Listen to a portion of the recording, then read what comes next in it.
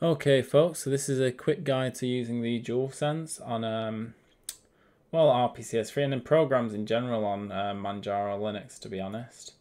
So you go to this three dots over here when you're in the add or remove software. So actually, if anyone's not familiar, you type in add in this Manjaro button screen where you can search, and you can see it's the first one. I've already got it open. Anyway, three dots, preferences. Now I've already got these options enabled, but what you'll have by default is this.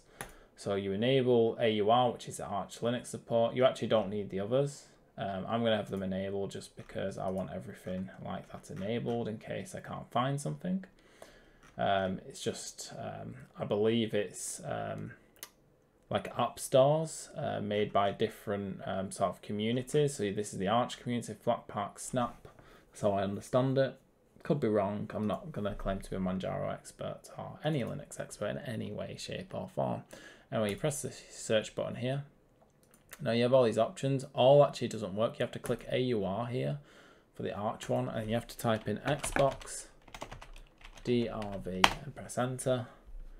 And it's this one. Now this one takes quite a while to download. So you're gonna tick that. So you can see I clicked it. It became a tick. Press apply. Just press apply, you don't have to touch anything here. Now, it'll take quite a while because it's building.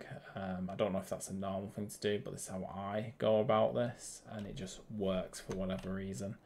So whilst I wait for that to build, I'm now going to go to my web browser, Firefox.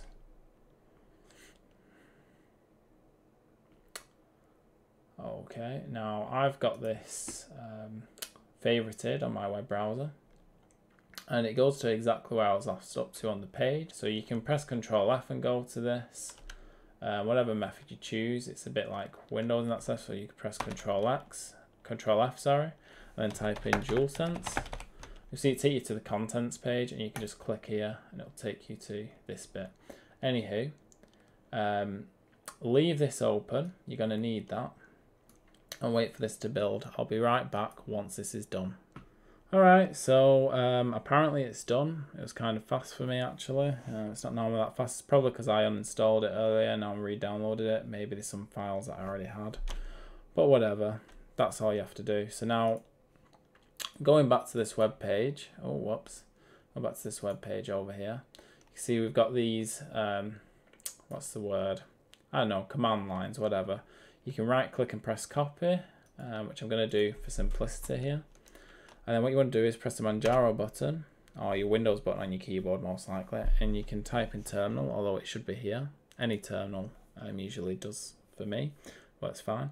Now what you're going to do, you don't press Control V like Windows, you press Control Shift V. Don't ask me why. And it'll say warning unsafe, just press enter, or you can press paste at the top. I'm going to just press enter in my case, and I'm going to press enter again. Now my controller works like an Xbox 360 controller. So for instance, if I go into RPCS3 now and go to pads, okay, so now you can see the analogs in the center. Everything works how it should do, L2, R2. Now you'll see if I close this application down, so Control C to quit, or close this command, I don't know what it's called, but you get the gist. Now you can see everything's disabled in this Xbox One. Go to my DualSense controller here and look where my analogs are. And other things are wrong. I just don't know what yet. I don't know how to explain it. If I was to go in the game though, things would be completely swapped. Guaranteed it. I remember trying it. That pretty much concludes the tutorial. You just put this command in. So I'll do it again. Press enter. And you leave it on. You have to leave this window open, I think. I've never tried. I don't think it works when you close it. Well, you see, it'll kill the process. So you've got to keep this open the entire time. It'll work on Steam games, all sorts. So it's quite a nice thing to learn how to do for you 1% Manjaro users. And that pretty much concludes this video.